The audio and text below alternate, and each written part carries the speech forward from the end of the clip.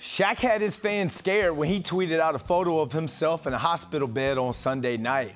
Because at the time, Shaq didn't really go into detail about why he was in the hospital. He just wrote a message to his TNT co-host telling Ernie Johnson and Candace that he misses them and he's always watching. Now that viral photo has over 6.5 million views and 34,000 likes. A number of Twitter users responded with well wishes and supportive messages. And as it turns, the mystery of his hospital stay may be solved. Now, according to TMZ, Shaq, who recently turned 51 years old, said he underwent hip surgery this weekend and is now on the mend. But as of now, it's unclear when he'll be back on TV.